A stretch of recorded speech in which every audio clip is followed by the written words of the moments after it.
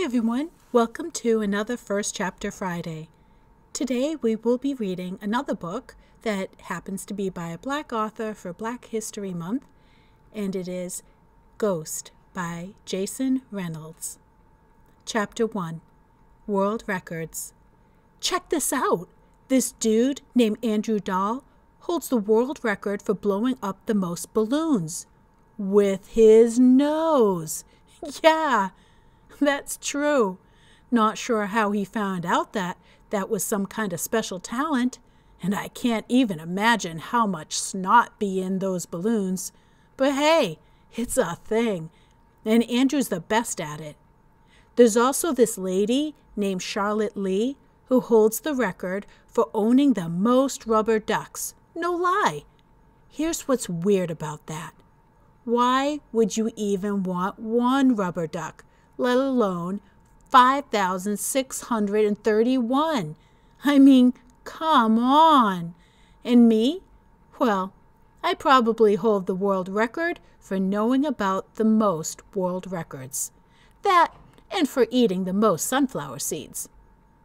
Let me guess, sunflower seeds. Mr. Charles practically shouts from behind the counter of what he calls his country store, even though we live in the city. Mr. Charles, who, by the way, looks like James Brown, if James Brown were white, has been ringing me up for sunflower seeds 5 days a week for about, let me think, since the 4th grade, which is when Ma took the hospital job. So for about 3 years now. He's also hard of hearing, which when my mom used to say this, I always thought she was saying harder hearing, which made no sense at all to me. I don't know why she didn't just say almost deaf. Maybe because hard of hearing is more like hospital talk, which was probably rubbing off on her. But yeah, Mr. Charles can barely hear a thing, which is why he's always yelling at everybody, and everybody's always yelling at him. His store is a straight-up scream fest, not to mention the extra sound effects from the loud TV he keeps behind the counter. Cowboy movies, on repeat. Mr. Charles is also the guy who gave me this book, Guinness World Records, which is where I found out about Andrew Dahl and Charlotte Lee. He tells me I can set a record one day, a real record. Be one of the world's greatest somethings. Maybe. But I know one thing. Mr. Charles has to hold the record for saying, let me guess, sunflower seeds, because he says that every single time I come in, which means I probably also already hold the record for responding loudly the exact same way. Let me guess, $1. That's my comeback. Said it a gazillion times. Then I slap a buck in the palm of his wrinkly hand, and he puts the bag of seeds in mine. After that, I continue on my slow-motion journey, pausing again only when I get to the bus stop.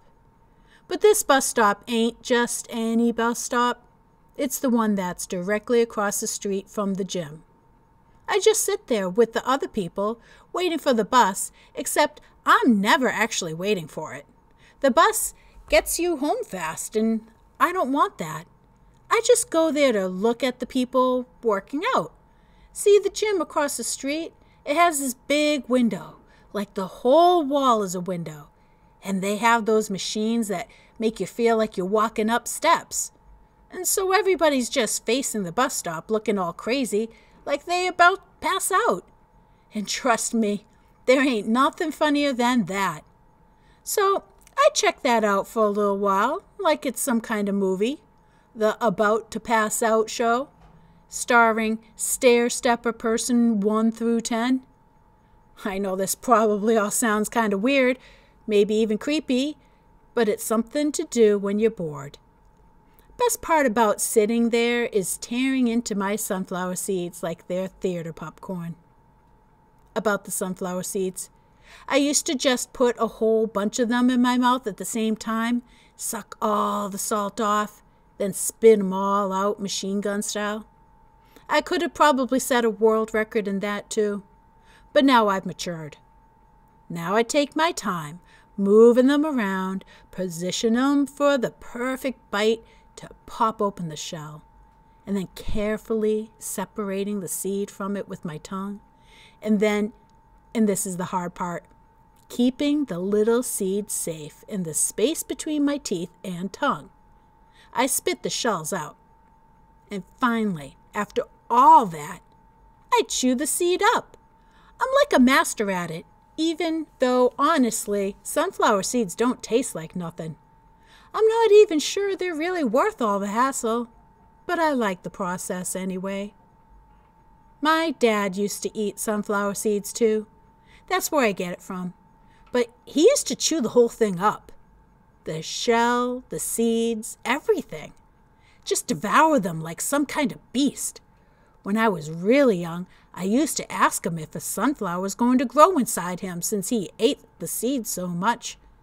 He was always watching some kind of game, like football or basketball, and he'd turn to me for a second, just long enough not to miss a play, and he'd say, "Sunflowers are all up in me, kid." Then he'd shake up the seeds in his palm like dice, before throwing another bunch in his grill to chomp down on. But let me tell you, my dad was lying. Wasn't no sunflowers growing in him.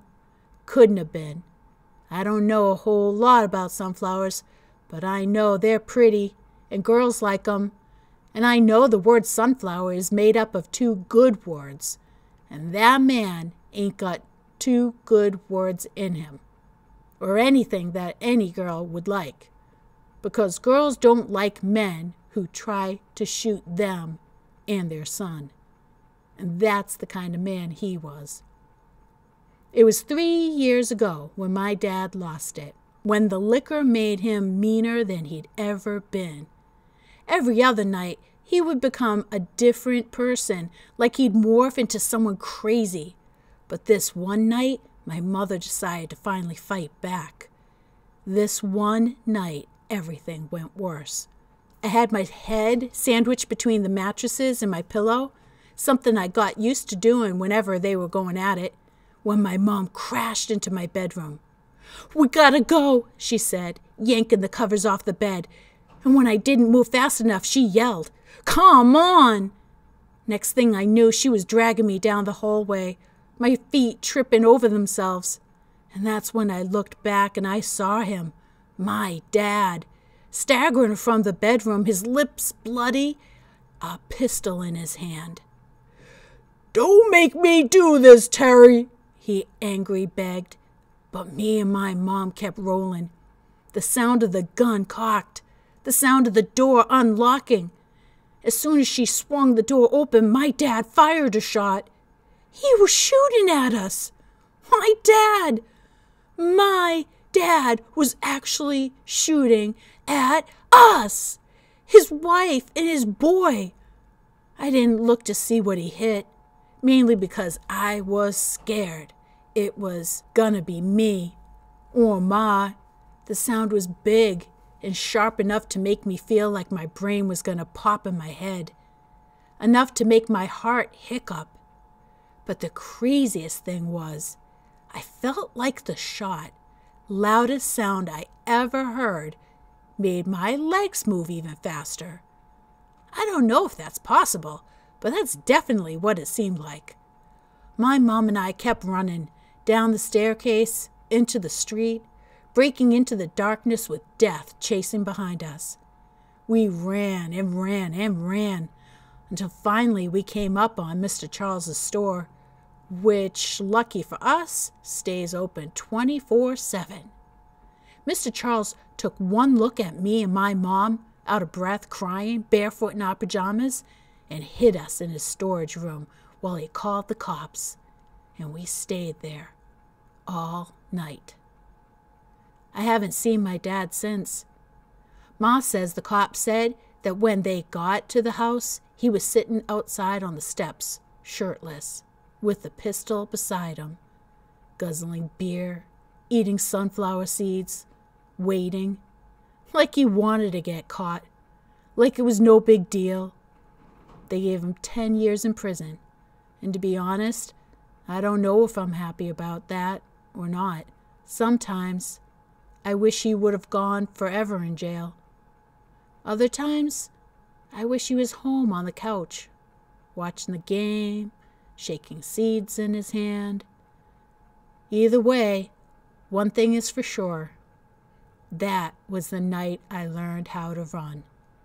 So when I was done sitting on the bus stop in front of the gym and came across all those kids on the track at the park practicing, I had to go see what was going on, because running ain't nothing that I'd ever had to practice.